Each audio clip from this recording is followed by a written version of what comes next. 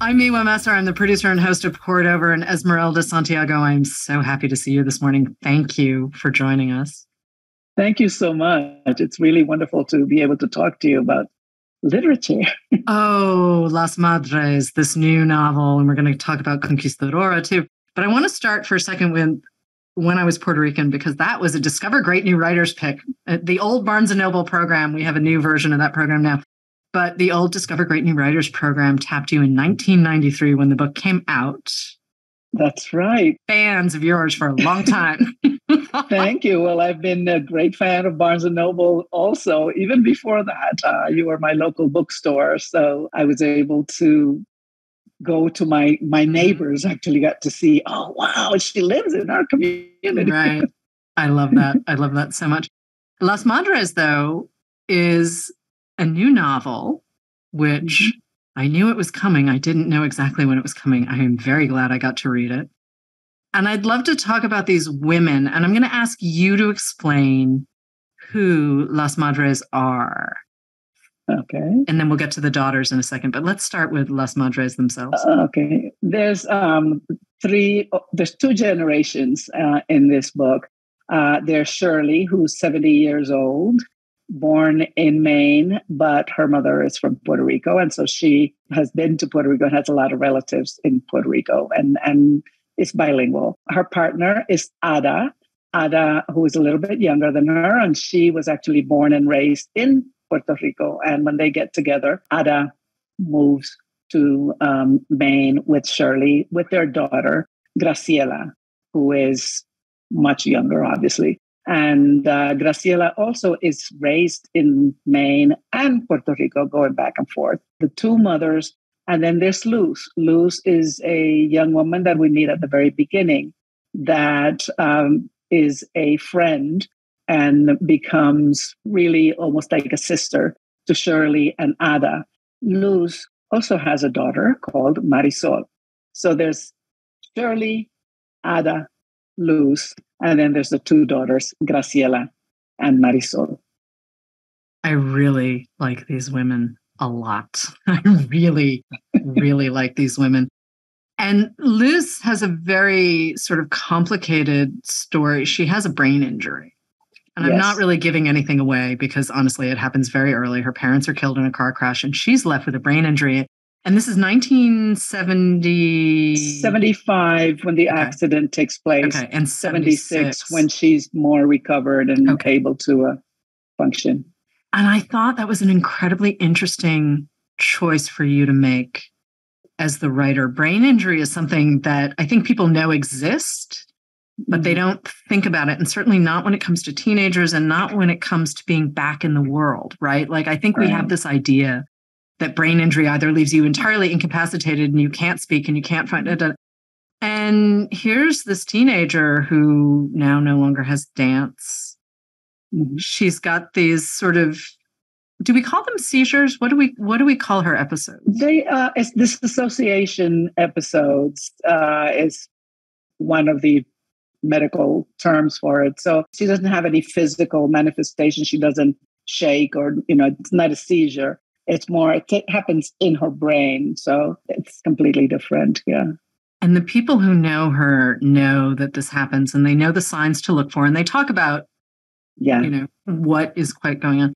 But, it's hard enough to be a teenager, right? And then on top of it, you have a brain injury. This is a lot. And I'm wondering if you knew as you sat down to write, because it's been a minute since Conquistadora, right? Like it's been over a decade.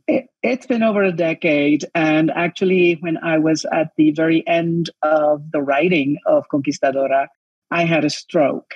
And I believe that Las Madres begins with my experience during that process of recovery, and a stroke is considered a kind of brain injury. I think that sense, one of the things that I have never forgotten from the stroke that I had was that there was no muscle involvement. My face didn't freeze up, or physically I looked fine.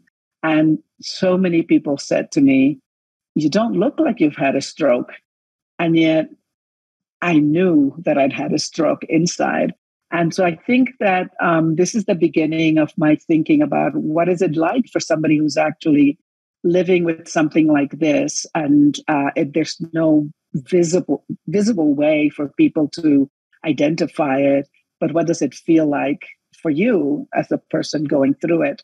And then it just went a little bit further than I had planned, because when I begin to think about this character being a young woman and a ballerina and a very accomplished and popular young girl, there's, you just lose so much. I was already a 60-year-old woman. I had a whole life before. But what happens when this young person has no idea? She only has those few years and only what she remembers from them. So that's where that germ begins to grow. You have a couple of different points in the novel where you talk about Luz actually being a fiction of herself and also having no idea of selfhood. And it's a really interesting idea to play with in a novel, because you're crossing time, you're covering character development as well. And you have a character who really, it kind of takes unreliable narrator to a different level, even though this is a close third person story. Luz is not narrating her own story, but I love all of the things that you do with the narrative. So I have to ask, because you're cutting back and forth between 1976 and 2017. That's right. You've got a really tight cast of these 5 women. Now, granted, there are some other folks. Luz's grandma. We will come back to Luz's grandma. And Warren, who's the nicest man in the world. We'll come back to Warren too. And Cousin Oliver. There's so many nice people in this book. It's really terrific. I mean, there's some horrible people too, but the nice ones outweigh the horrible people. Are you sitting down to map this out? I mean, it's very different when you're writing essays that form a memoir. Right. But you're making this up as you go along. You have had a brain injury yourself, but also you're covering a lot of ground in Puerto Rico's history, in America's history, because, Puerto Rico is a colony. Like, we need to talk about all of this. All that stuff. Well, in a way, I think Luz is the avatar for me and millions of people who have left their homes for whatever reason. In her case, she has that very particular and specific reasons. But I think that a lot of her experiences, you don't have to have had a brain injury to disassociate when you're from one culture, another different language, different climate, different physical environment. It's not very, very hard to imagine that one then goes to the new environment and you feel completely, you don't know who you are anymore. And so I think that for Luz, she really represents a lot of these experiences that I've had, that so many people that I know who are in my life and people that I've met and I've talked to, about this sense that you know who you are, but you don't know who you are. You see the mirror, you see a person, somebody else sees somebody completely different. And depending on whether they are kind and open or are closed off and ignorant or uninformed or whatever one wants to call it, you still are, there's a Spanish word which I really love, it's lidiar. It's you're trying to manage everything that's happening around you at the same time. Sometimes you fail at doing it all. It's really impossible sometimes. I think that's where this whole idea came with Luz, is to represent an experience that, in her case, she has a brain injury. In the case of the tens of thousands of people that I've met in my long life, you don't need to have gone through that to have an experience like it. And I believe that, having my stroke gave me that concept or that realization in my own life. And I just wanted to make it real for other people and for other readers. Oh, you did. Oh, yes, you did. That is exactly what you did in this book. 2017 is a very deliberate choice on your part. I think some listeners will remember that Puerto Rico was hit by two very vicious hurricanes, sort of within a 2-week period, wasn't it? It was within less than 10 days. There was a hurricane that was coming. Everybody prepared. Everyone was really scared because it had been a long time since there had been a very, very powerful one like that. And Irma actually skirted the island, just went north and east, and then went directly somewhere else into the Atlantic, and then did damage in other places, but didn't do as much damage as people in Puerto Rico expected. But it was still a lot of damage. Yeah, Culebra and Vieques, which are two other islands in the archipelago to the east of the big island, they were completely devastated. So when Maria comes a few days later, there were two strains of thought that the residents had. Ones were like, oh, I prepared for Irma. I had water. I had this. I had that.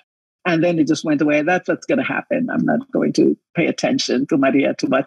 And then there were the people who actually experienced what happened with Irma in the third east of the island, particularly, was very, very much affected. And those people were much more thoroughly prepared and scared. Within a few hours of Maria hitting Puerto Rico, the entire grid kaput, and everyone is now Puerto Ricans who have experienced storms that know that this happens quite often. And but in this case, it was months and months and months and months, and there are places that are still not connected on the island. So it was a devastating event. It was a historical event. I was in New York at the time. Yeah. I'm Warren. I can imagine. Panicking. Yeah. And spending, every waking hour trying to get information because I have relatives on the island. I have many, many friends. And of course, this is the place where I was born and where I was raised. And so there's all this emotion as someone who is not there, but knowing what's going on, how awful it is, and knowing that they on the island don't know how awful it is, unless the people who are getting rattled around by the storm. So there was a lot that I really wanted to express about that experience. And I really went back and forth. Where is the story about these people being in the United States, panicking and worrying the way I was? And at a very, very early stage of the writing, I said, no, I've got to put these characters in the middle of the storm. And you did. Oh, you did.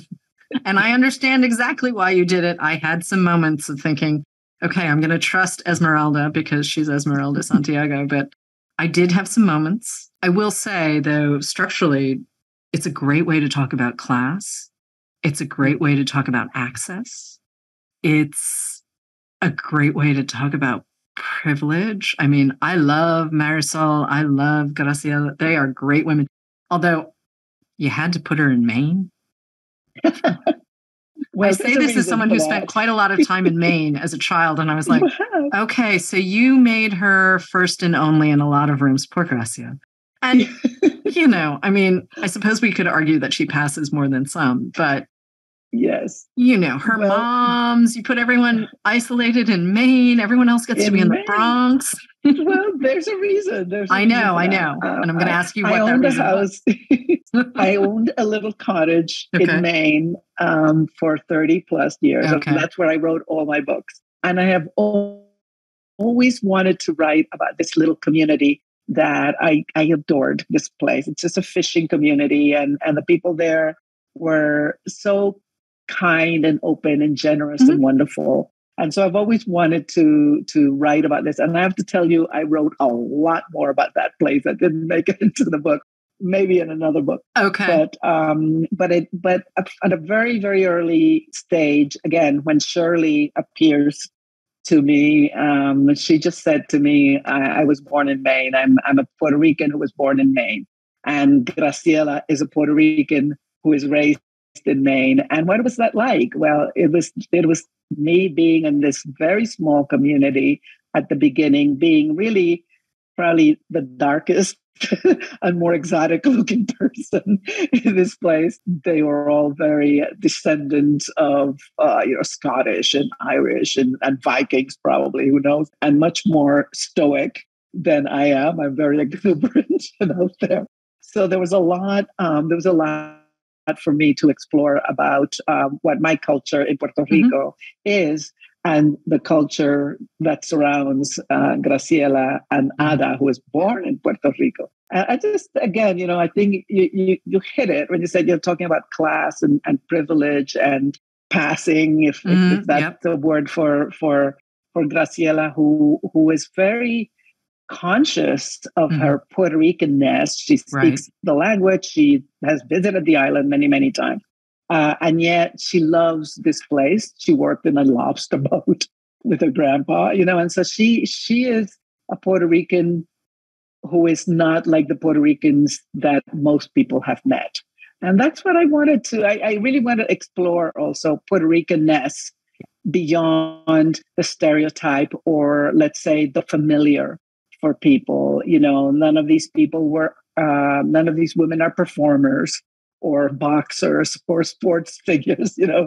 They are an accountant and a nurse and a teacher, and they're regular people who happen to share this culture and this history. And that was very important to me. They're also American citizens. And they are. Yeah, yes. Let's not lose sight of this. Like they are, we're not talking about an immigrant story. We are talking about a cross-cultural story, absolutely. But if you're Puerto Rican, you're an American citizen. Puerto Rico is a colony of the United States. And, we should be having conversations about statehood. But yes. apparently we're not doing that at the moment. Or other options. I mean, there's also the option of independence, which is very, very alive on the island. I think people speak about the three options. There are many more. There are many different ways of looking at the future of Puerto Rico, and people are discussing it and trying to figure it out. And it's really beyond the scope of the novels that I write, but it's the kind of thing that as a Puerto Rican who cares about this place and the people in it and the people who have had to emigrate from that island, there are things that I pay attention to. I mean, I'm obviously not Puerto Rican, but I live in New York, and I'm surrounded by folks who have connections to the island, whether they grew up there or family, what have you. And I mean, it sounds like there's so much opportunity for change, and I see it represented in all of your women, right? When I see the character arc that you've given Las Madres, there's a lot, and it's very cool. And there's some stuff that happens that we are super not spoiling because I want everyone to be able to enjoy this as freshly as I did, to be honest. I got the galley, I saw your name, I saw the title, and I just started reading. I didn't even look. I was like, you know what? I'm sure it's going to be great. But I went back and looked at the flap copy later, and I was like, oh, okay, yeah, I got all of that. So thank you, whoever wrote the flap copy. But I was so excited. And all of these women, they have very distinct points of view. They have very distinct experiences. Yes, they're all tied together. Marisol, though, is her mother's primary caretaker, which that has to speak to a lot of people across everywhere right now, because I mean, there's this whole sandwich generation, right? You're taking care of your children and you're taking care of your parents, and there's a lot. And Marisol is a nurse, and she's got this lovely dude, Warren. Thank you for giving her a nice guy. But Marisol, to me, feels like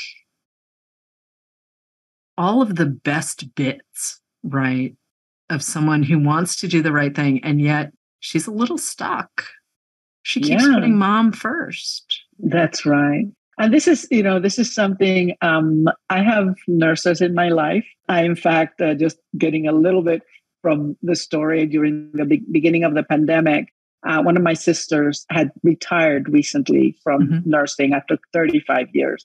At least 19 of her cohort of nurses who had retired within the last 2 or 3 years volunteered to work in the New York City hospitals during that pandemic. So this is what these people are like, Right. a nurse somebody who chooses to do that job is somebody who wants life, Yeah. who wants to make sure that if that life goes as long as possible, as long as the people who are going through it want it and are having a good quality of life. And for me, it was almost an homage to them, because so many of those women from my sister's community and men, some of them passed away because nobody at the beginning, of course, nobody knew. And Marisol is one of the people who 2 years later, she probably would be there. Yeah. I wanted her to be like those people where my skills, my connection to humanity, my love for humanity, I want to be there to help. So I was very clear with her that I wanted her to be that person. I had to learn a lot about nursing because I'm not. And although I did take care of, along with my siblings, of course, with my elderly parents until they passed away. And of course, I'm the eldest of 11 children. So I'm used to taking care of people probably more resentfully than Marisol does. I just didn't really like being the eldest daughter. But I really understand that, that thing that you can't let go of those people that you're taking care of. You love them in a way, even if they're strangers to you for that short period of time that she's working with them, she loves them in a way that other people don't, because she doesn't know their history. She doesn't know who they are. She's just seeing a suffering human being, and I want to help. And that's what I loved about her so much. When she came to me, I was like, oh, you are so nice. I wish you were my friend. You gave Graciela something else that I know you're quite fond of, which is this love of tech and social media and staying connected. Yes. And I was laughing. I mean, it fits her perfectly, but I was laughing when I realized what you were doing, because I read earlier interviews where you're like, oh, I think this is great. This is the best thing ever. And I have to say, there are people I can stay in touch with on sort of like a low simmer, and it's nice. And it's like, oh, your children are lovely. That's great. Or, cousins. Let's talk about that connectivity for a second, because that is so much of what you're writing about in terms of diaspora, right? Like, you don't always have that connection. You don't always feel part of, or you've got someone saying, well, you're not quite all there, right? That's it's not, you don't have enough grasp of the language, or you grew up away, or all of these things where people have lots of opinions. But now we're in a place where sometimes social media isn't the worst thing to roll across your desk. Well, so many of us learned during lockdown that all of a sudden we can actually see one another through video in a way that many people resisted. And I know that because I have a very close friend, Joey David, who's also a writer, and we share our drafts with one another. And so for years and years and years, we would meet together weekly via Skype, and this was, and I would tell a lot of my other friends, because when you're a writer, as you know, writers, we live in our own universes alone. We only see a lot of our friends if we don't live in the middle of the city or in Brooklyn, where apparently they all live. If you're living somewhere else, you don't have the contact. And I would always say to them, oh, come on, what we Skype and just that we can see. But all of a sudden, everybody had to learn how to do that, how to do FaceTime, Skype, Zoom, the many other, WebEx, all the other technologies that all of a sudden became absolutely essential for us. And it was a very exciting time for me, because I all of a sudden saw people I had not seen in years. Right. In the way that you and I are seeing one another, and just would be able to talk to each other and have parties and birthday parties and dinner together and those kinds of things. And I loved that people were able to connect with their elders, because again, that was the only way to do it. Not just the ones that were, in hospitals, but they had to teach them how to work their devices. And that I thought was really, really, really wonderful I know my parents had already passed when Maria hit Puerto Rico, but I know that that was one of the things that I would set them up with as soon as I could, to be able to stay in touch with them during the time that was possible. But it's wonderful to be able to connect. And one of the things that's very interesting for my community of Latina people from all of Latin America is that if you come from El Salvador, or you come from Venezuela or Argentina or Chile, whatever, the only way to stay in touch with your loved ones, in fact, were things like this technology. Right. And so we kind of knew how to do it long before everyone else realized that, we can do this. I mean, I think for a lot of people, it was the thing about privacy. For us, this is the only way we could connect for people who are so far away, And so I wanted Graciela to be kind of that person. She knows about all this stuff, and she loves it. And in a way, that's her way of connecting to the rest of the universe, is to be there and create websites and do research and FaceTime and all that stuff that she enjoys and does as well. Although she's a little more extreme than I am. Yeah, it's a little harder to keep secrets in this day and age. And that's all I'm going to say there. But I appreciate her quite a lot. But is that why you write? Do you write to connect?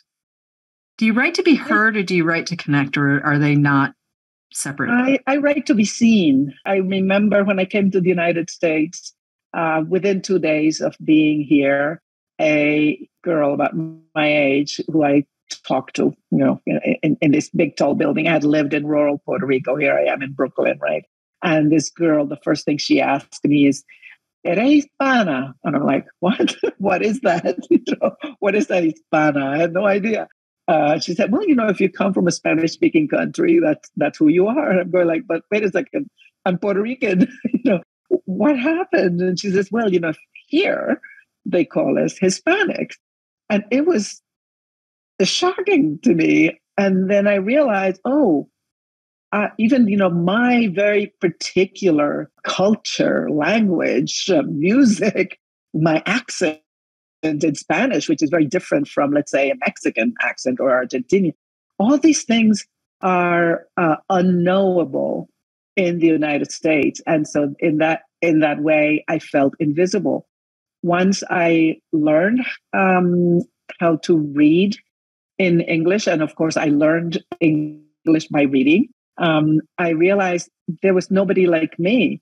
And the big moment in my life when I realized that I was invisible and I could be made invisible was when Langston Hughes came to my high school to do an event. This handsome, graceful man dressed in like an ivory suit with a beautiful tie and this gorgeous face and kind and sweet, and he talked about his work and he read from his books. And I got on the train that right after school, and I didn't even go home. I went to the library and I asked the wonderful, helpful librarian, "I want everything by Mr. Langston Hughes." And I showed her, I'd written it up, and I took it home and I read everything that she had given me from the stacks. And she said, "I can get you more." I go, "Everything. I wanted to read everything." and so all of a sudden, I understood that this man, he's not Puerto Rican. Eventually, I learned that he translated Sor Juana into English. So he was a poet. And everything about him was so exciting. And he became my mentor without even knowing it. He was the person who first told me, if I feel invisible, I have to make other people see me because I'm here. And so I think that that's where this begins, this sense that I have to make myself, my people, my history, my family, the people that I love, I have to make them visible to people who ordinarily would just pass you on the street and not even glance in that direction. With Conquistadora, too, I mean, there are people who we're trying to say, well, this woman never would have existed. And you're like, well, actually, I don't have any family records. So I think this woman did. And you can't tell me otherwise. And we know who writes history.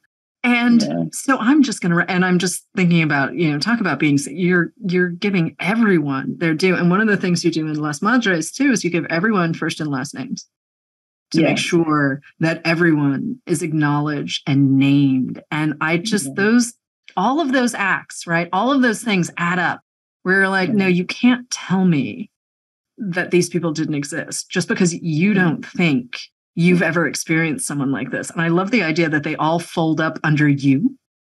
And there's this idea that I'm going to be seen and I'm going to bring some people along with me, right? Like that's what books are about. You hold the door open for someone else. That's right. I mean, I want to be the Langston Hughes for somebody. I mean, I really wish and I hope that, there's going to be some time, young man or woman who says, oh, this person got me on this path of writing and to make myself visible in a society that does everything possible to make me invisible. So yes, and I think with Conquistadora, one of the interesting things is, that story is completely fiction. My family were not wealthy. They did not own land. In fact, my entire family was landless peasants. But I really wanted to explore what it's like to be a Spaniard, a young woman faced with this place in the beginning of the 19th century, and then having her own dreams and aspirations. The interesting thing is that I can't tell you how many people have written to me saying, this story is like my great aunt or my great grandmother. Did you find her journals? Could you send me a copy of the journals? I'm going, no, Jesus. It was just, I made her up based on, a lot of research that I did. And also because, frankly, I had a 19th century upbringing until I came to New York. I was living like these people lived at that time. And so I knew a lot about it.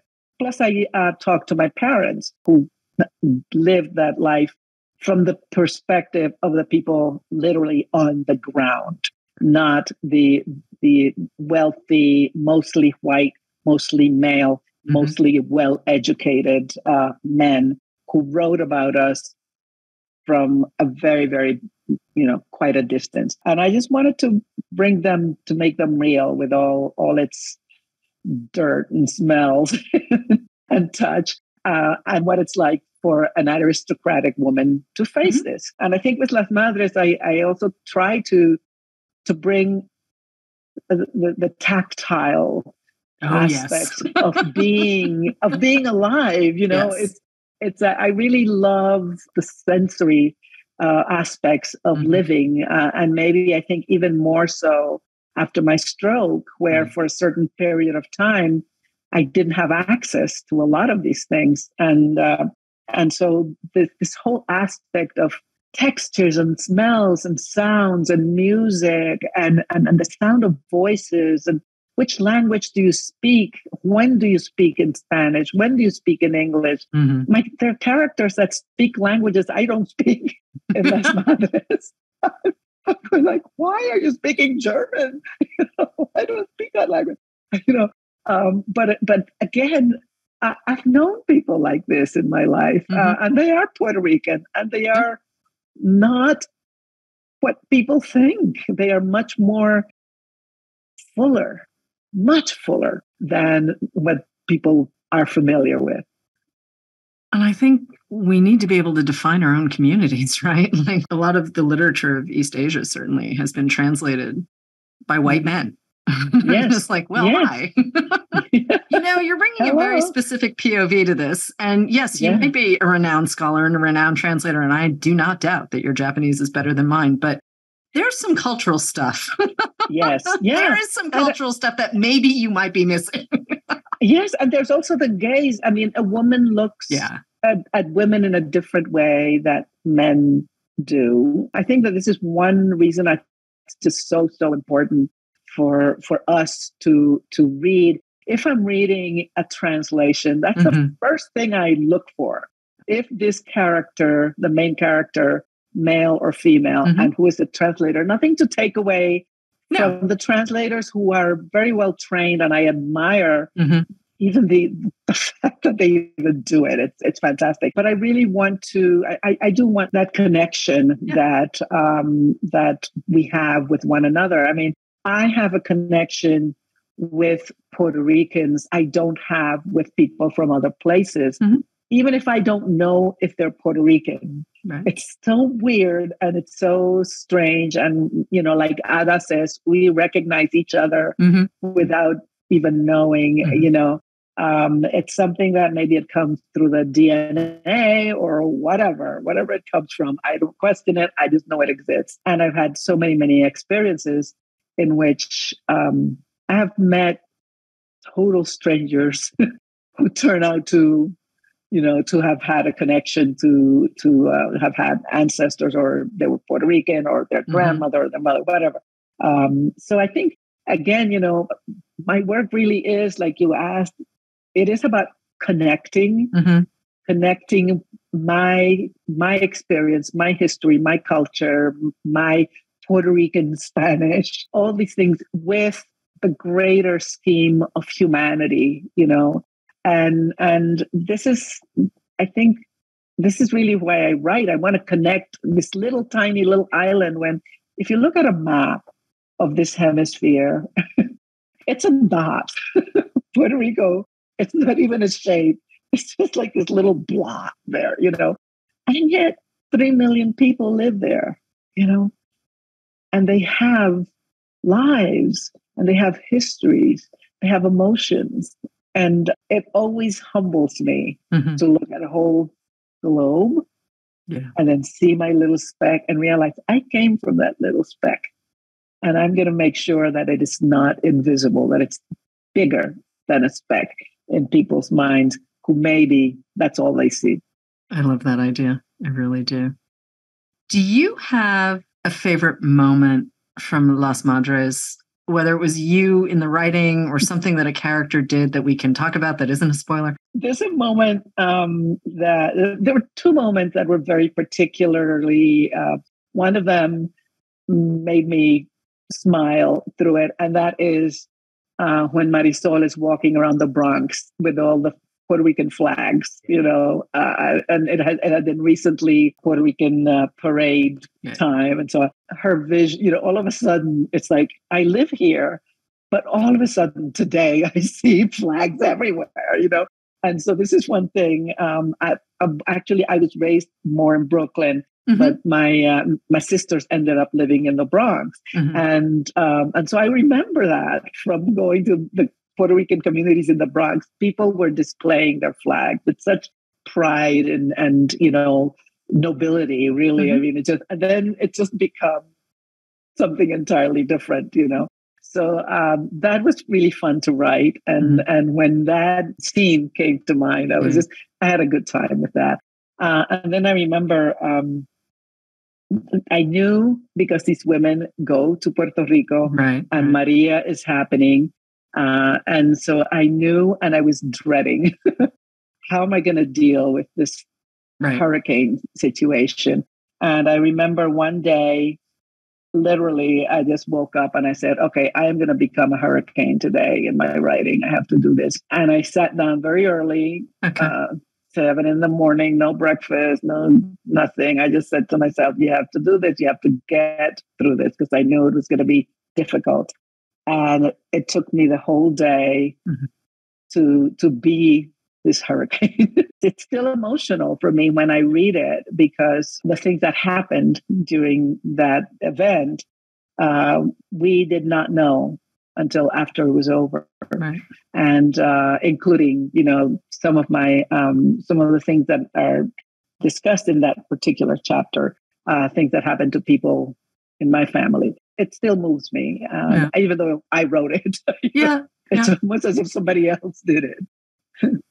You know, listening to you talk about the experience of writing this book and the things that you love about writing and the sort of tactile bits of it. You also wrote the screen adaptation for Almost a Woman, which was your second memoir, which I still can't get over this, but it aired on PBS's Masterpiece Theater. And I love that. It just feels so subversive and right and good. But I mean, I think Masterpiece Theater and I think upstairs, downstairs and not, I know. you know. I know. Well, I call it men on horses, women in corsets. That was the Masterpiece Theater. Yeah, absolutely. So I every chance I get to say that, you know, Almost a Woman was aired on Masterpiece Theater, it just delights me to no end. But screenwriting is a different set of writing muscles entirely. And you actually have to strip out all of the things. I mean, obviously it's character and dialogue and that moves the story forward, but you have to strip out all of the bits you actually really like to write. I know. I'm having a moment of, wait, what? Like, you have to not do the things you really like most. And I'm sitting here kind of going, wait, how do you, what? So can we talk about that shift for a second? Because I think there are lots of folks who think when they see a thing on the screen, right, it's such a different process. Can we just talk about that for a second? Oh, sure. No. Well, my husband and I have owned a film company since 1976. We do art and documentary films. And so my first really consistent writing was of documentaries and educational films. So I knew the technique more or less, but I had never written a full, 1.5 hours worth of screenwriting. And it was really difficult because, like you say, you cannot, the directors don't like it for you to say anything about it. They don't want you to describe anything. Everything has to happen by action and dialogue, so-and-so, kill somebody. They don't want to know, they just want to know, is it a gun or a knife? They do not want the details. It was very, very difficult for me to do that because, of course, I had the book, which I wrote with all the stuff that I love because my first language is Spanish and Spanish is very expansive and we love description. We have lots of syllables and that kind of thing. And all of a sudden I'm like, oh my God, you can't even say he said. You just put the character's name on top and then, so it was a very challenging period of time, which I had to do very, very quickly, actually, because like now there's a Writers Guild strike still happening at the time that you and I are talking. At that time, another strike was imminent. And so we had to do it very quickly. And I remember how I basically had to kind of turn off this person and then become somebody else who only spoke and then just gave very, very, very little information, just enough for them change of scene. It's raining or it's daytime or, sunrise or whatever, where I would have written the sun comes over slowly over the mountain, spreading over the beautiful view. No, the sun rises, It was annoying. There were times, I have to say, I was like really annoyed. Why can't I do that?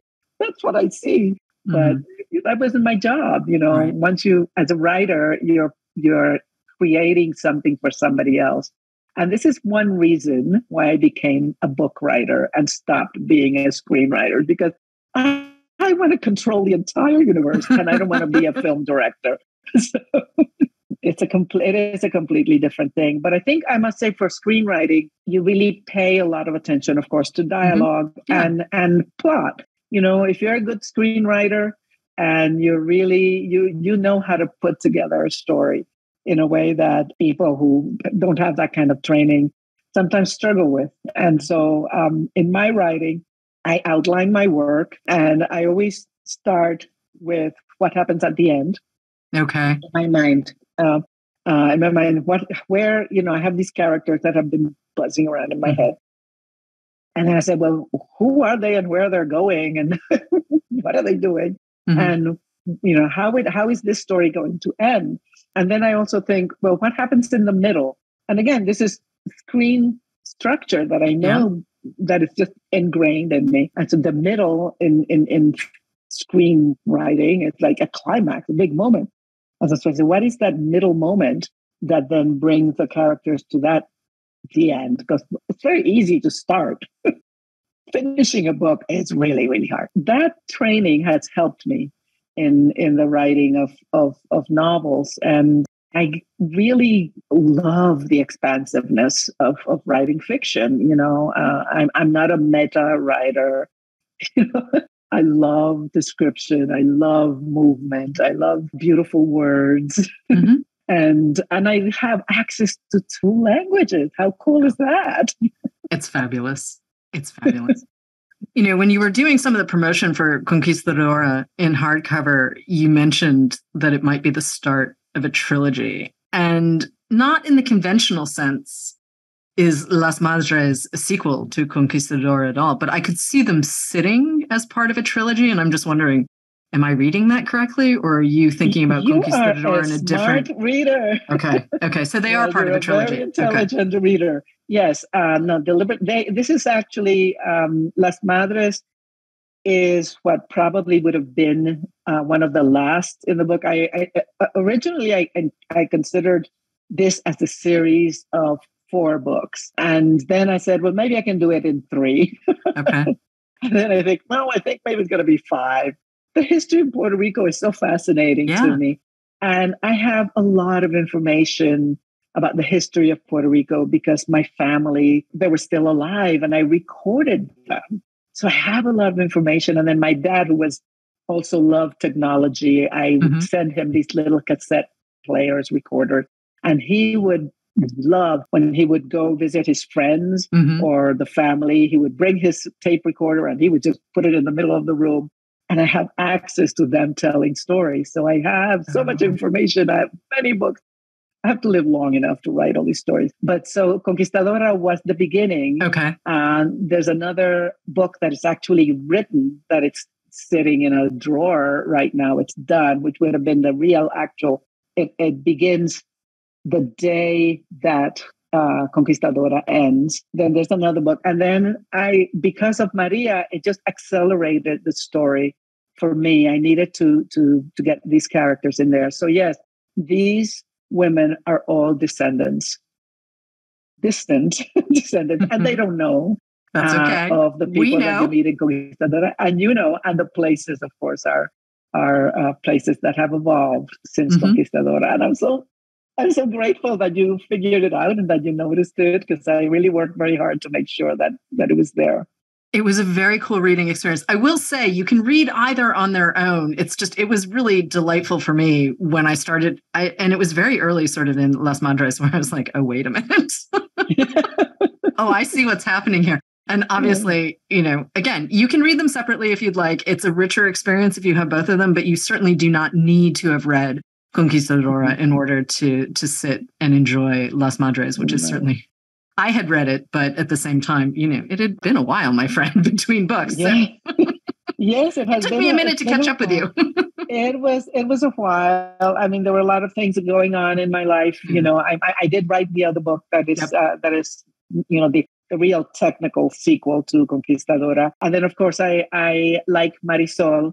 I was a caretaker for my parents. I do have a lot of sisters and brothers, so I didn't do it by myself, right? But it did require a lot of attention at a very vulnerable and tender time for both of them. And they were living in completely, my mother was living here, my father was living in Puerto Rico.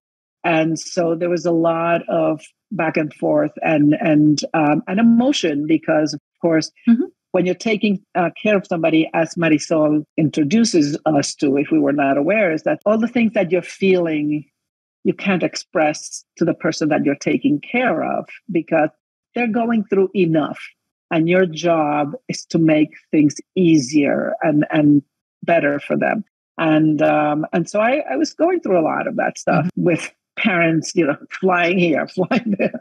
It was a lot. And but all the time, thinking and writing and knowing that all these characters are alive in my head.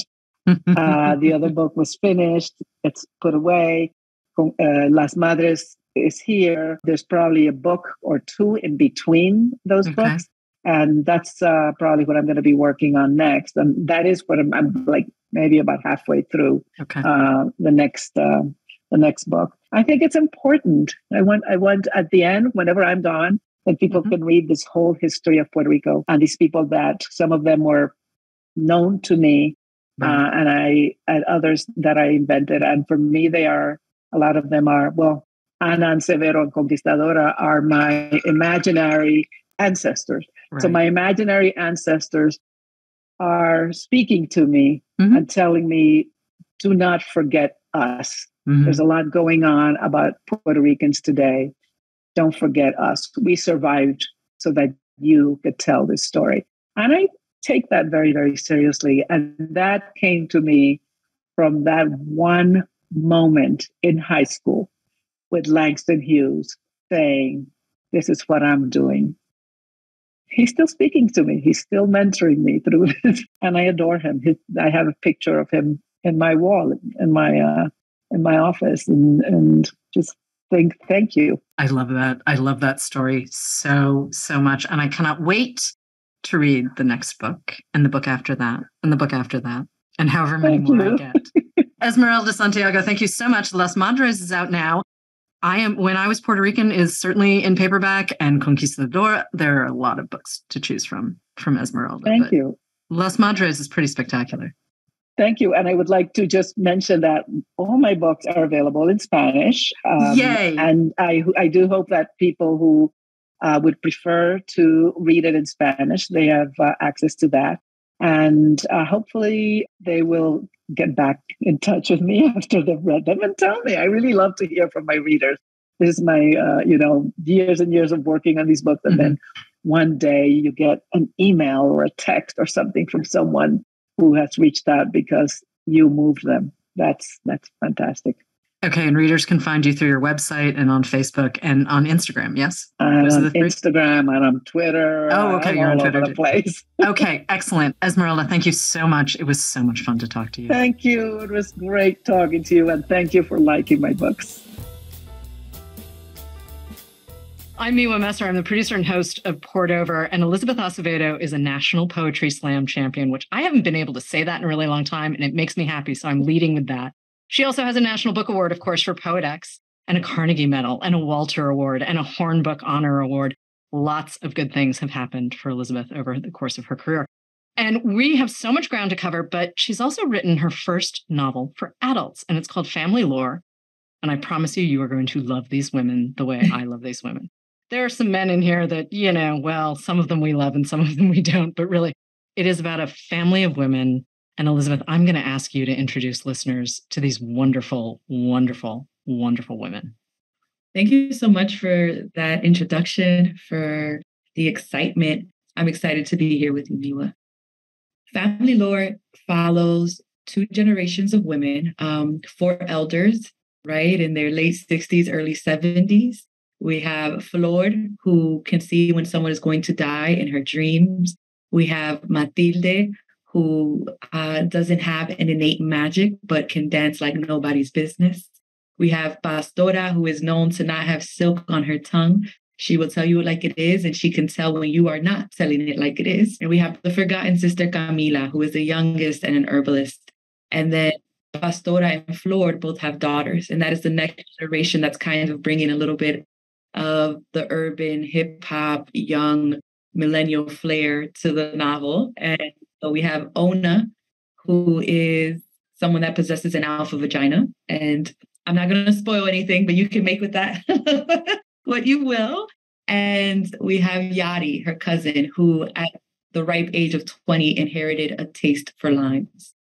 And so some of these magics and powers are really quirky, but these are women whose capacities in various realms are kind of on a wide range of supernatural and magical and fantastic. It's fun, this book. It's very real, too. There are a lot of real world moments that are part of this narrative as well. But when did you start working on this? I sort of feel like from my research, it was like you were writing multiple things at once and kind of putting things down and coming back and sort of figuring out where you felt your work was going in terms of the poetry and where it was going in terms of the prose.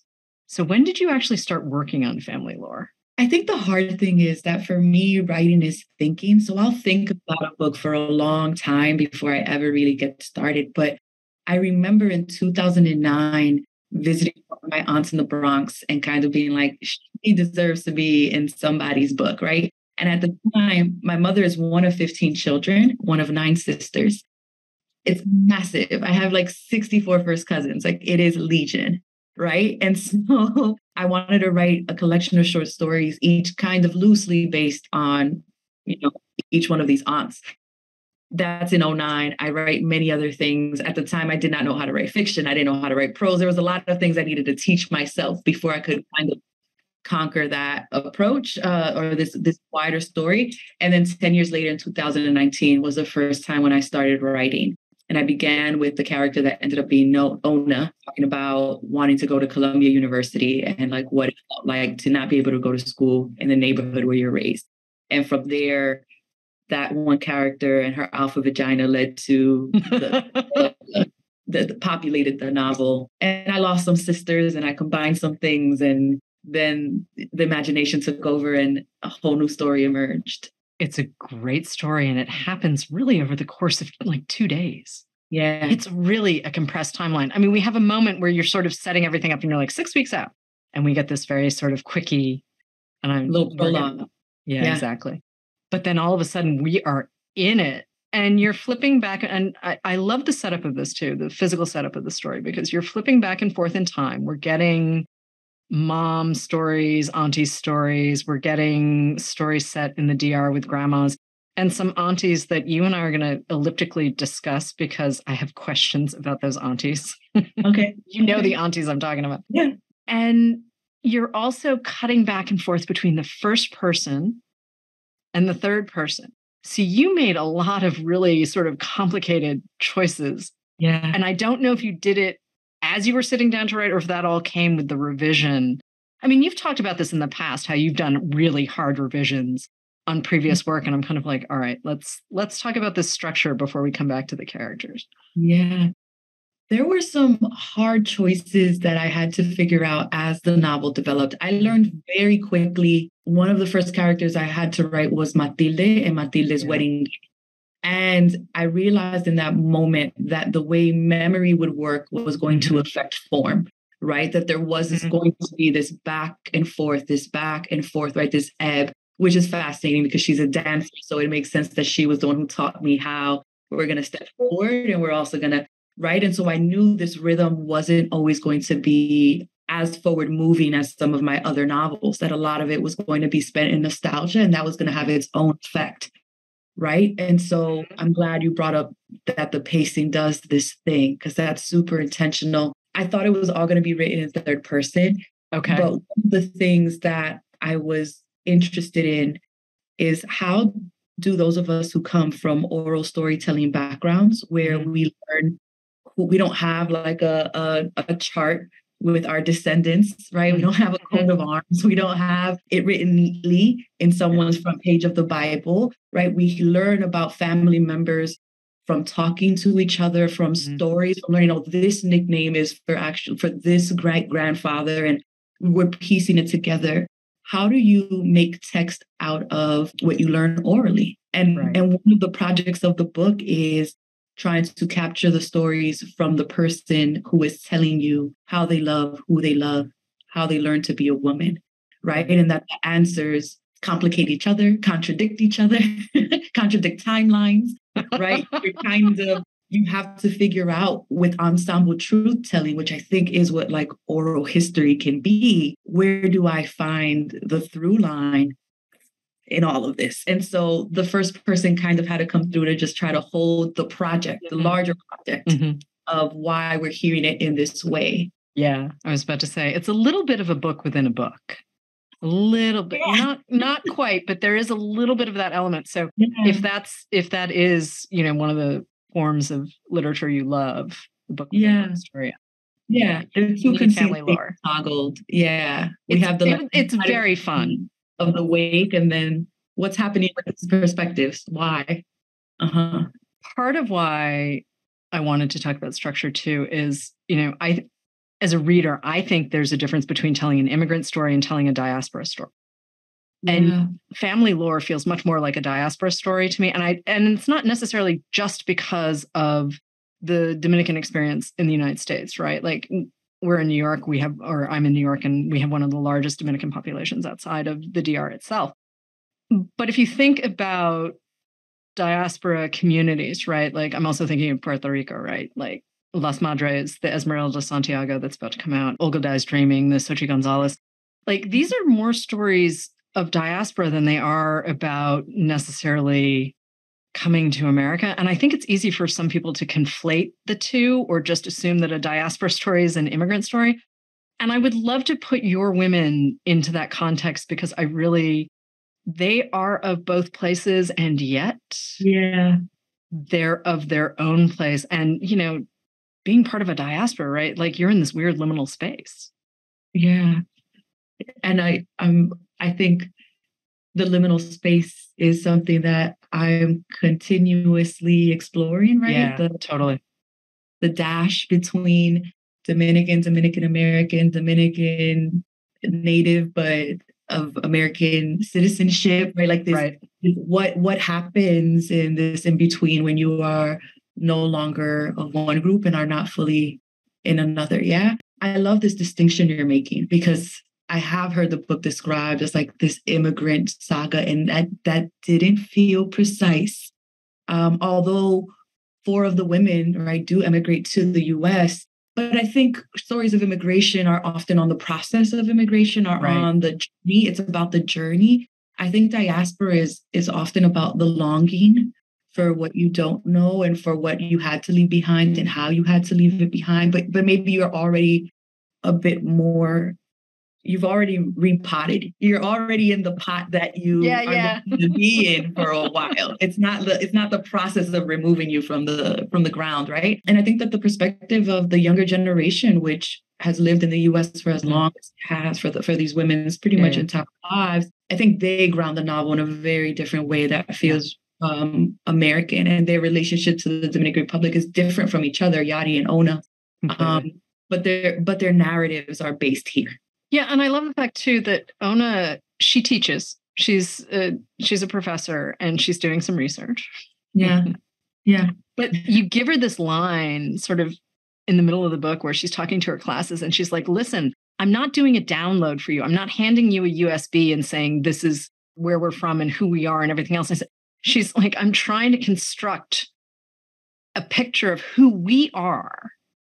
Yeah. With your help. Like all of us need to participate. I mean, obviously I'm paraphrasing you slightly poorly. Sorry about that. But it's a beautiful moment in the book, especially because of who she is as a character too. But she's like, listen, there is no blueprint. There is no cookie cutter. There is no stamp.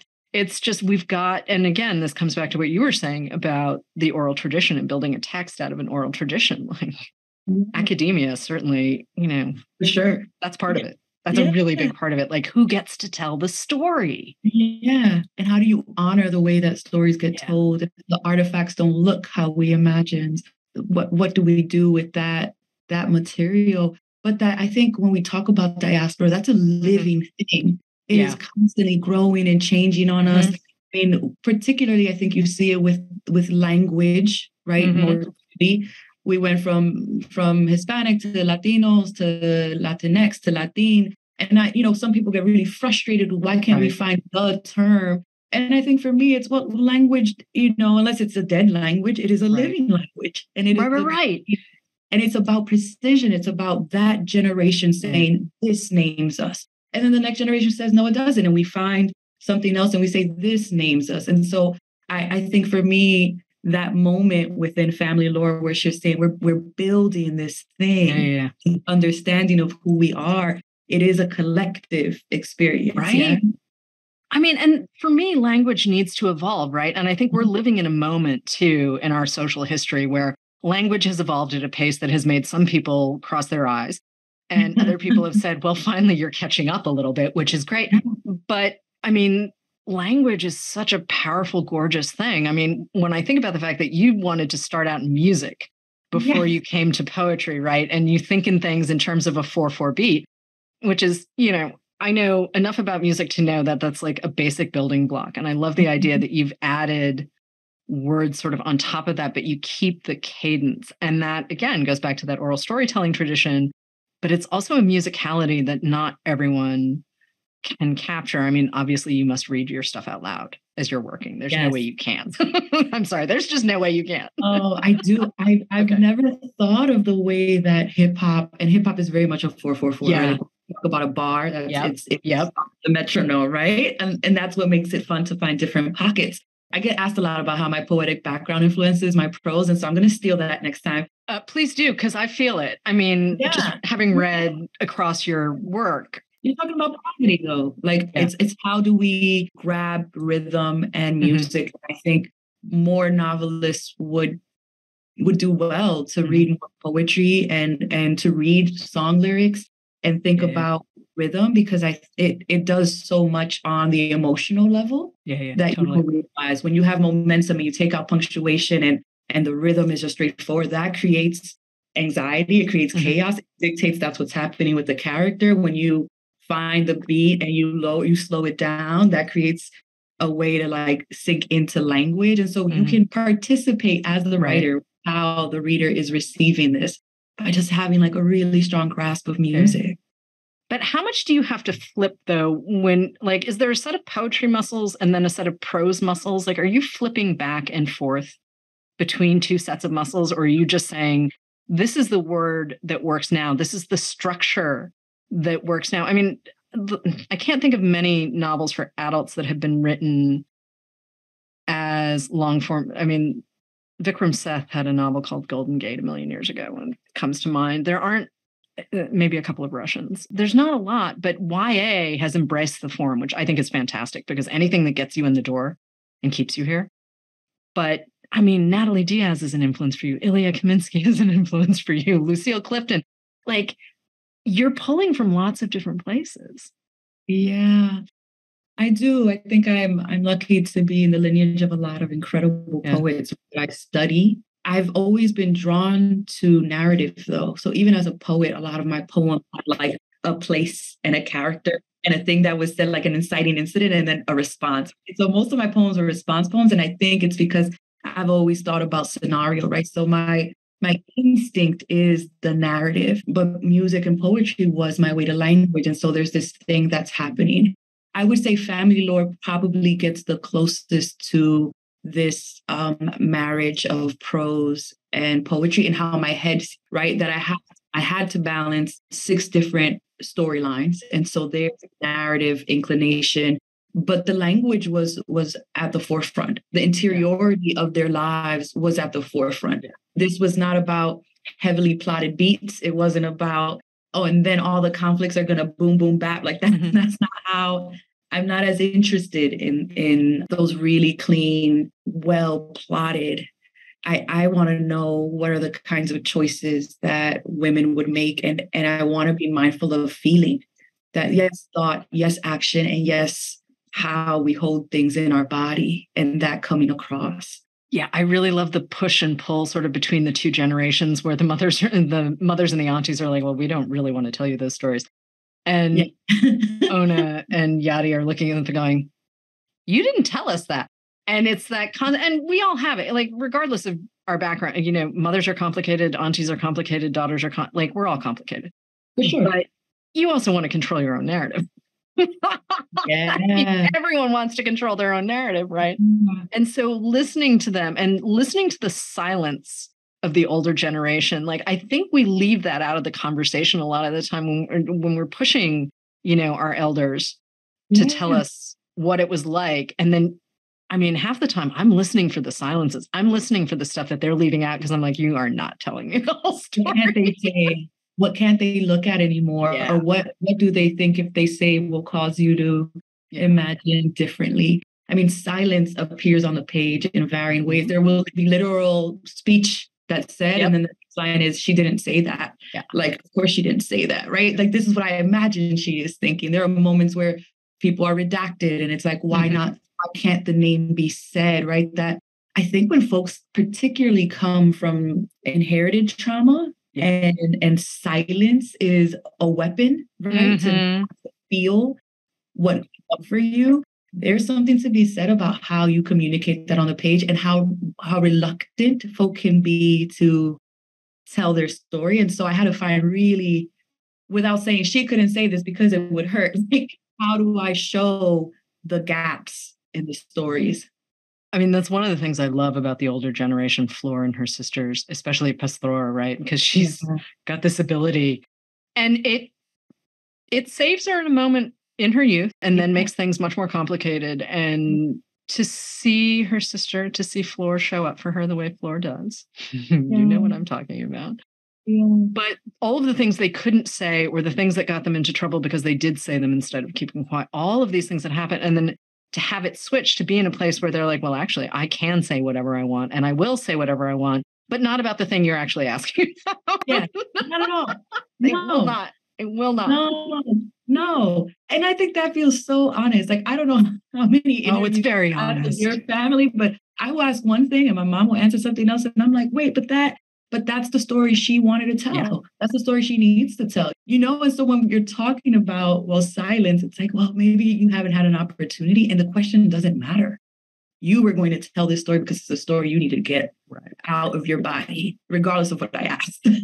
One of the things I appreciate too about family lore is that it's a coming of age for many different women at different points in their lives, that it's not just like, a lot of the times when we're talking about coming of age stories, right, especially now, we're thinking, oh, teenagers, 20-somethings, like the narrative of the messy 20-something girl. I'm just like, oh, here we go again. Okay. But, we have a couple of characters who, as you say, are in their 60s and 70s. They finally learn some things like, I can remove myself from this situation, which is not something women are commonly taught anywhere. Oh, right. Like, you can remove yourself from a situation. Like, you can physically just, and watching the evolution of the moms and the aunties is so much fun. It's not, I'm glad Yadi and Ona are there. Please don't misunderstand me. I mean, they're great, but not every older person gets to change and push forward the way you let these women, or the way these women just decided to do it and you wrote about it. I'm not sure which happened for you, but no, I knew from the beginning that I admire the way the women in my family are vibrant and they're not just off in the corner because they've grown a certain age. It's not like now it's time for the next generation to take the front stage. Like, they're very involved. They are dancing. They are part of the way the family holds itself together. And yet there's so much I didn't know. And so curiosity about where are you now and the whys of how you land here and stay here or choose not to was a big part of wanting to imagine that magic can be discovered at any age, right? And every metaphor of what magic can mean there.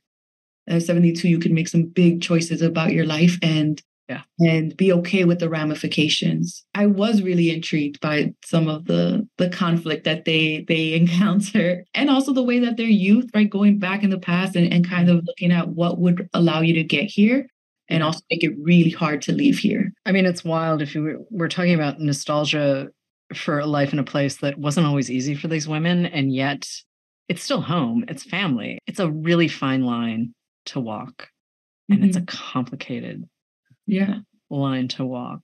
Again, you balance past and present, and there's some suggestion in the future, but mostly you're doing this thing where you're flipping around, and it's not necessarily linear, which I really like. It's like, well, this is the part of the story we just need to tell, and this is the part we're going to tell now. How much did you surprise yourself as you were writing family lore? I mean, again, like, you're doing some stuff on the page here that is not the easiest thing for a writer to choose. I surprised myself quite a bit. I mean, I am very clear that I will not be writing the Poet X again, right? And I don't want to. There are readers who just want the same book over and over, and every single book I want to try something different. I want to move. I'm stretching. This book stretched me. And I went in like, it's going to be 9 stories. And then it's going to be stories that are linked in our novel. And then it's going to be this living wake. And because we're thinking about death, we're going to have to reconsider things. And then Matilde talked about her wedding. And I realized this is what's happening. We are in the present, and the present is going to take us to what we need to know about how we got here. And it was even more nonlinear, and I had to make concessions to the fact that, like, I guess readers have to follow it, have to be able to hold on to something. But for me, that is not how I know stories to be told. I mean, I'll be in the middle of a story with, especially someone who's older, and it's like, as they're telling it, they're like, oh, wait, but for you to know that, you have to first know this. So let me backtrack. And then they go off and they never get back to the first story. They're just, meandering in memory. And I think there's something about wanting to capture cadence, wanting to capture what the character thinks it's most important for someone to know, that the past may not be, you may not know the exact age that the person was there, but the present is always really clear, is really straightforward, is the timeline of the present is narrated by hours. You know exactly where you are. It's murkier. Right? The past might require a little bit more work to make sense of.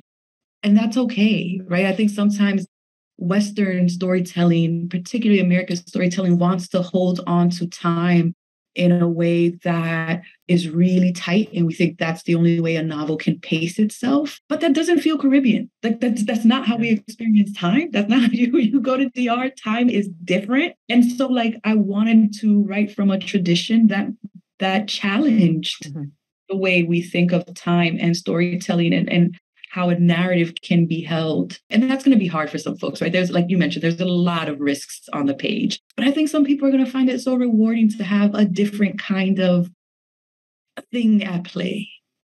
I think it's totally satisfying because the women's voices are so clear to me. And the way you cut between them and the relationships they have with each other also.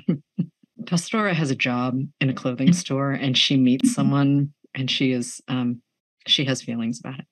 Yeah, she has a lot of feelings about it. Very strong feelings. She has, and I'm just kind of laughing because she's not really someone that you would want to have mad at you. And I'm talking about a fictional character. I'm talking about someone that you made up, and I read about, and I'm laughing because I can absolutely imagine her out in the world being her very Pastora self. Yeah. Yeah, no, some of these characters felt so real. I mean, I could have written anecdote after anecdote. There were so many sections that each one of them had. There were, it was so fun to play in their memories, to think about, if you could tell 5 stories who would let me understand who you are, what would they be?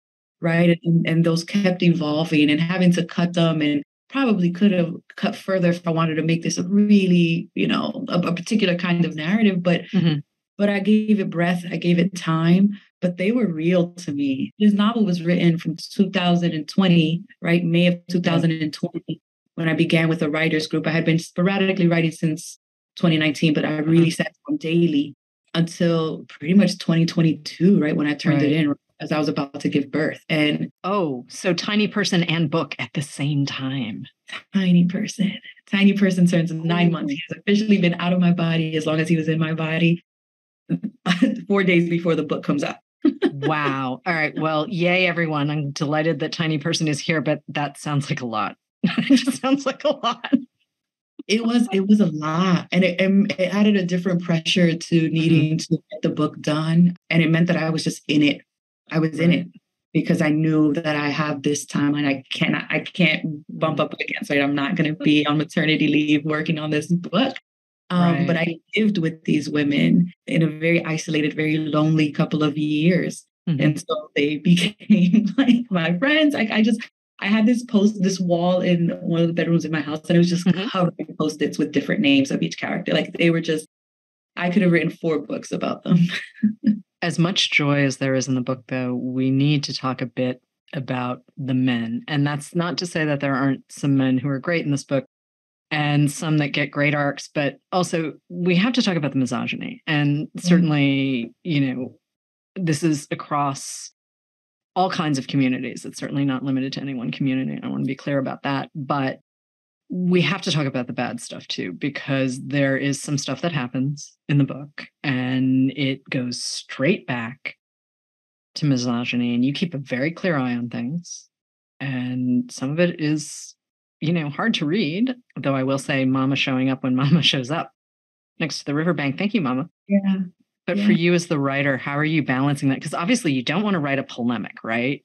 But we have to talk about the stuff that goes wrong in our communities. I couldn't look away from power when writing this book. And although there are very few men that have a lot of page time, the ones that do, I needed to think about what are they doing? How are they either empowering, particularly within certain cultures, right? Sharing power, ceding power, or trying to assert power. That is the dynamic. That is how there is still a deference that can be paid in Dominican culture to men in a way that is hard to escape, right? And it would have been hard to hit a realistic note without acknowledging that, especially the elder women were raised to cede power, right, to men very often in maybe domestic capacities, but still, right? So that was important to have a handle on. I found it really hard to not have it just be this thing that was going to weigh down the novel. But the Dominican Republic has one of the highest femicide rates in the world right now. That is saying something. That is this theory and dying. You know, there's a line where I think it's and not to give too much away, but Mila is talking and she's saying, you know, a man like him could disappear me and my death would not be as important as his status. And that's just it, right? Some people are going to receive, well, you had to do it for your reputation. And women just disappear.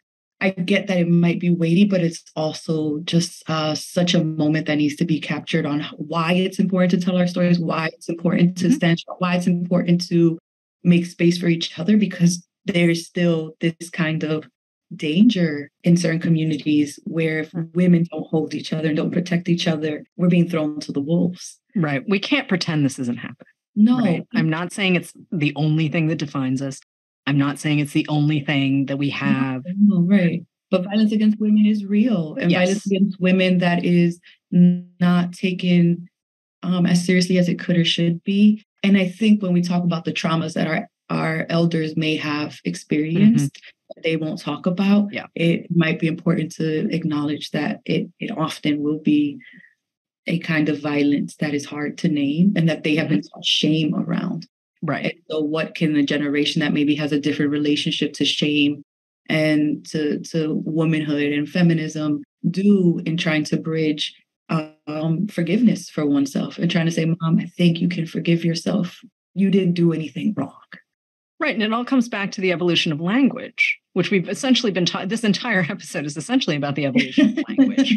Like, that's what you and I are talking about. Like, the fact that we even have conversations about shame or that we can say trauma, let alone generational trauma. Like, I've got some older folks in my family where I'm like, yeah, they still can't say that phrase. And, you know, you're 80 and okay, but the way we've been able to change the conversation about family dynamics and what's acceptable and what's not and where we should speak up and where we shouldn't. I mean, I've seen so much change just in the space of my lifetime.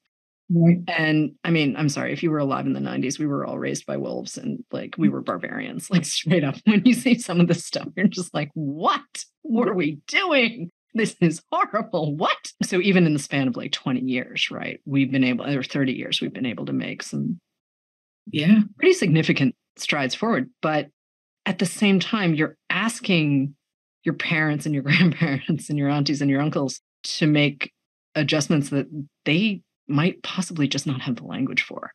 And I don't mean English versus whatever the language of origin is. I just straight up, you might not have the words. And it's like, and then you've got 15-year-olds who are like, bup, bup, bup, bup, bup, bup. And they know exactly how they want to define everything, which is great. And I would like to see everyone sort of get what they need emotionally. But language, right? Language. They have to be able to talk about this stuff. And the idea that, you know, women are seen as sort of objects more than people, right? And like, who's seeing them? And how are they being interpreted? And who's protecting them? Yeah. And it's also one of the reasons, you know, people often ask, like, why didn't Samuel appear in the book? And I'm like, no, because of that. Like, we're trying to get the stories we wouldn't hear. We're trying to get the folks who are often pushed to the back and aren't around the domino table telling their glory stories over and over again. Like, that's who the book is about. It's not about the dudes. Yeah. And it's also how you end up leaving, because in a lot of cases, you don't get to leave. if there isn't something extraordinary that pushes you away from the community. And I think we have to remember that. I mean, we have sort of parts of the community, our country, whatever, who get a little cavalier about the whole migrant thing and the way it's described. And I don't think it's an easy decision for anyone to say, let's pick up and go. And certainly not if you're facing sort of extraordinary circumstances. But, it's not like you're just walking to a desk at an airport and buying a plane ticket. You're not leaving is always a war, right? I mean, and you have to think about what leaving must have meant in the 70s and 80s. I mean, prior to as well.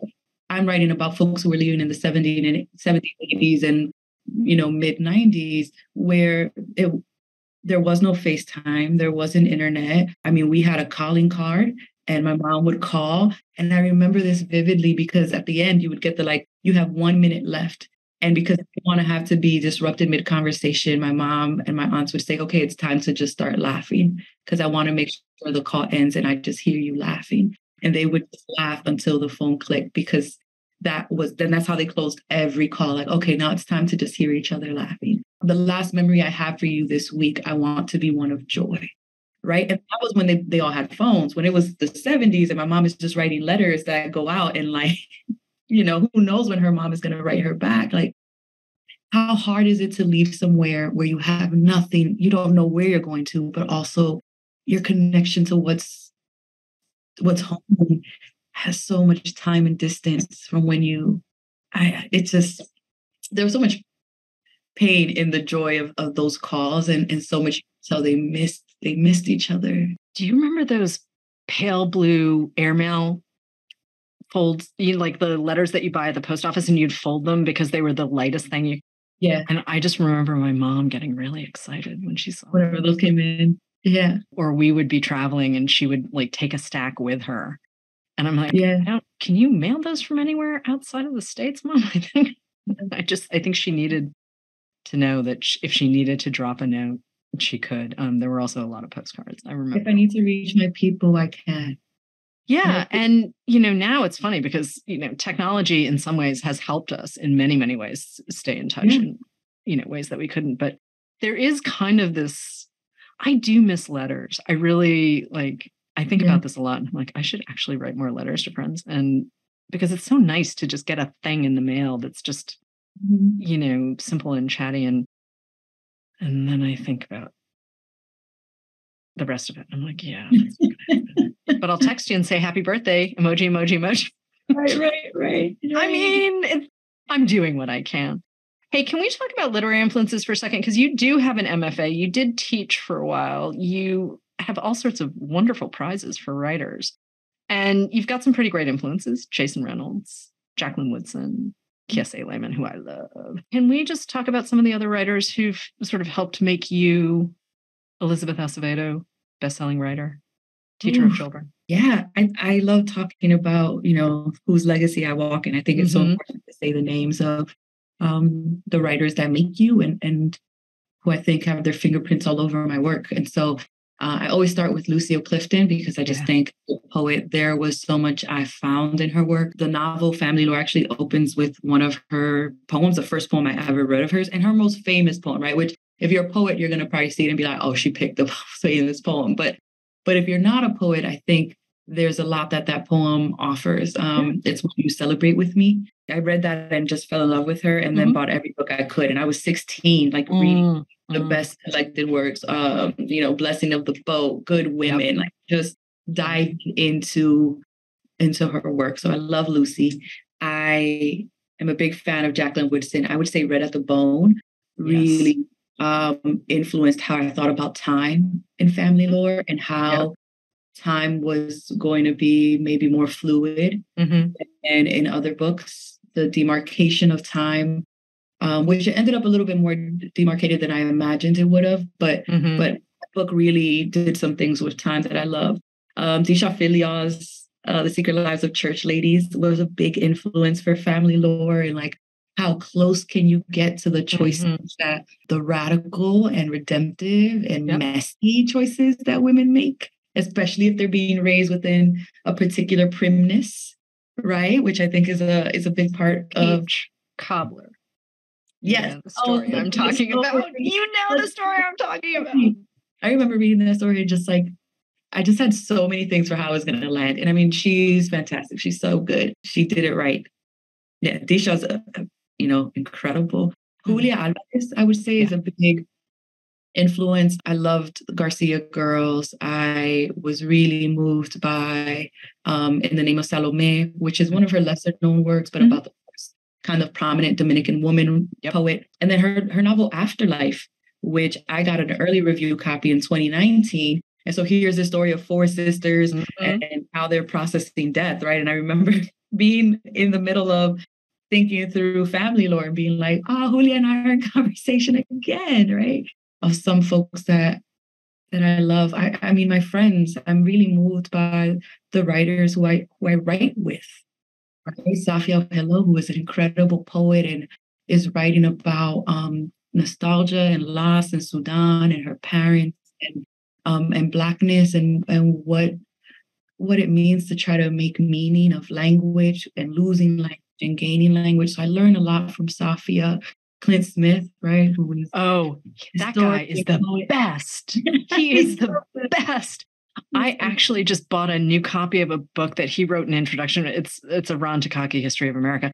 And I already own a different mirror. And then I saw that Clint had written an introduction. I was like, yep, need that copy. Thank you, Brett.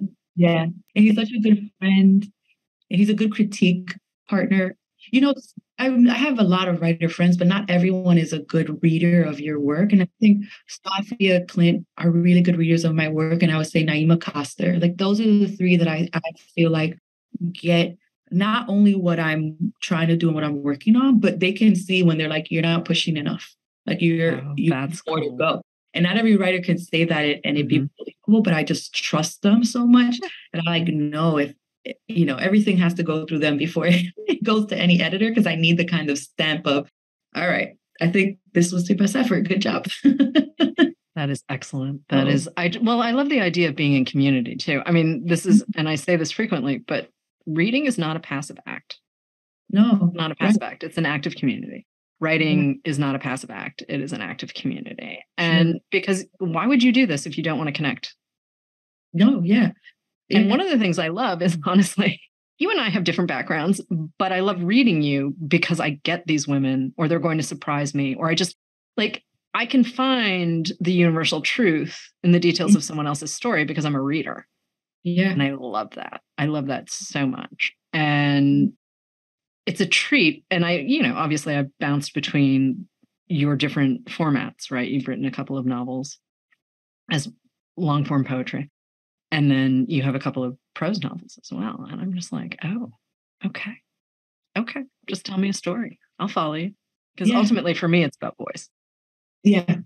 And I think that stays consistent. The container changes and the container is reflective of what the story needs. But voice, I think tonally, even with this novel, which is for a different audience or for an audience that can kind of hold a lot of the complicated things we've talked about. Not that children can't, but this would have been a hard book for children. Oh, yeah, no, I'm glad you switched. I think it would be nice for younger readers who've enjoyed the earlier books, certainly to come to this a little later. I think this is not something I would hand to even a mature 15-year-old. I wouldn't. I think, once you get into your early 20s, this would be really satisfying. I'm certainly not in my early 20s, and it was very satisfying, but I do think the short set should wait. Yeah. There's a lot of work required of the reader. Yeah. It'd be hard. It'd be work that might make it too unpleasurable for young readers. And the subject matters are just, I wouldn't hand it to any child. Yeah, it's a lot. It's the voice, I think it's the same handle of what I talk. I mean, a lot of what I talk about in my young adult novels, just let a little bit more loosely and left for readers to hold more of the story. You have to bring more as a reader, I think, to this book. I think any adult reader does that. I think kids are getting there. I think kids evolve over time to a point where they can bring their own experience to a book. But although I tread gently there, because part of how you started writing novels at all is because you had a class of 8th graders who were like, Miss Acevedo, we don't see ourselves in books. Why are you making us read this stuff? And I love the idea. And I mean, certainly you're not the only writer who responds to, I'm writing the thing that I didn't see on the shelf, or I'm writing myself into the story. And I love that to bits. But I also think that the more people we can have writing their individual truth, right? Like the more we connect, the more we like, I don't need to read books that are solely about people like me. I need to read a good story about characters that I want to be involved with. And these women, I know I keep coming, and my eyes get really big and I get really excited, but these women, they're so great. They're so, even when they're not great. There are a couple of aunties back in the TR that do not fall under the header of they're great. Sure. They are who they are. I don't see them being any different. I think they are products of their environment. They absolutely, like, they're who they are, but I would not like to share a meal with them. I would like to share a meal with the other women. And it was interesting, right? Because those women don't get to tell their story firsthand. They don't. So they don't know what made them. And there's one matriarch who's somewhat redeemed, but she's redeemed by her daughters and her granddaughter, right? And so although you don't get her story, because someone had a piece of it, because someone had an experience with her. And so it is a little bit of like who we make monsters out of, especially when we don't have their side. But also one of them was just a monster, right? And I don't know that I'm getting her story. Yeah, but forgiveness gets complicated too, because I think, there are some people who believe that you should just forgive because you should. Forgiveness. I think you and I can have a whole separate conversation about forgiveness. Yeah, really. And how it works and doesn't work. Yeah, it doesn't work.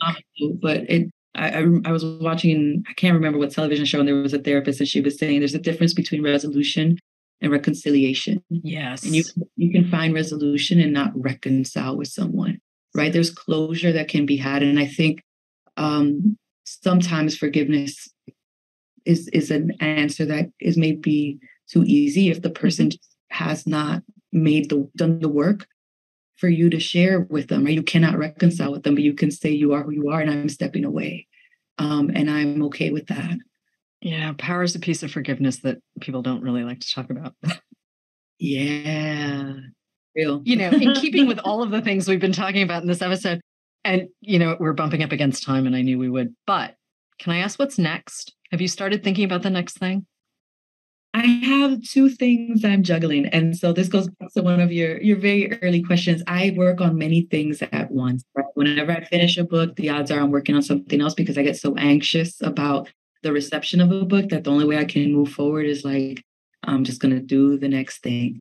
So there's a YA novel that as of right now looks like it's written in prose poetry. So they're very short, stylized sections about a young woman who recently released from an adjudicated youth center wearing an ankle bracelet, who needs to go find her brother who's dealing with a mental health crisis, and kind of the choices you have to make about freedom, right, at its most literal sense. But she's probably the most unlikable character I've ever written. Like, she's just such a little smart ass and just like, it's really something new to sit with this teen character who's like, yo, bro, I just want to do my own thing, right? And she's different. I write a lot of, quote unquote, good girls, and she's bucking that in a way I love. I want to try my hand at an adult novel in verse. And so I've been toying with a novel that is about Black maternal health, but it's also about ancestors, and very literal. The main character is in a coma while she is being delivered of a child, and she meets an ancestor. So we will see what all of this amounts to, but you are the first person to hear any of this. Well, thank you. Yeah. Thank you for sharing that with us. Elizabeth Acevedo, thank you so much for joining us on Poured Over. Family Lore is out now. Hello, readers. It's time for another TBR Topoff. We have a couple of great books to recommend for this special double shot episode. I'm Mark, coming to you from my Barnes & Noble in Cincinnati, and I'm joined by my book buddy, Mary. Hi, Mary. How are you? Hi, I'm joining y'all from Beaumont, Texas. So we've got a couple of fantastic books to recommend. I'm going to go ahead and jump right in with a recommendation for Esmeralda Santiago's novel. This is a book that I was thinking a lot about family stories, specifically Latinx families, and very well told kind of sweeping dramas. And there's a book that I read recently that I just can't quite get out of my head, which is always a good sign. And that is Lotteria. It's by Mario Alberto Zambrano, and it is a stunner. This is a story of a family that unfolds through the journal entries of an 11-year-old girl named Luz. She begins the novel as a ward of the state. She is not speaking. Her father was just incarcerated, and we find out through her journal entries how we got to this place. The book structure, I think, is very brilliant. Lotteria is a Mexican card game. Think like bingo meets tarot, sort of, where there are images on each card. And these images are what is prompting Luz to write these journal entries. It spurs on a memory that allows her to quickly jot down something that has happened very recently. So as the book progresses, we get bits and pieces throughout different areas of time that sort of build onto this lovely and sobering family story. The copy I have even has like rounded edges, kind of like a deck of cards. It is gorgeous. It's just a moving collection of vignettes that really shape into this lovely tapestry that really talks about the Mexican-American experience in very important ways. So please check out Lotteria by Mario Alberto Zambrano. Mary, what do you have for us? So my TBR Topoff pick with Elizabeth Acevedo's book in mind is The Shoemaker's Wife by Adriana Trigiani. It definitely has a multi-generational family story to it. So when the book starts off, we are in Italy at the turn of the 20th century, and we meet Cyril and Enza. And Cyril and Enza meet under tragic circumstances. They meet this one time, and then they go their separate ways. And the story follows Cyril and Enza as they immigrate to the United States at different times. And they finally both get to New York City. And Cyril is a shoemaker's apprentice, and Enza is the seamstress, and she eventually ends up working for the Metropolitan Opera in New York. And so they finally meet again. And what follows is this great epic love story and how hard families have to work to put themselves back together after trauma.